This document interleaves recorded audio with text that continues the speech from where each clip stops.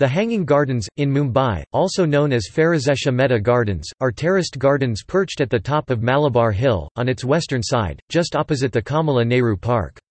They provide sunset views over the Arabian Sea and feature numerous hedges carved into the shapes of animals.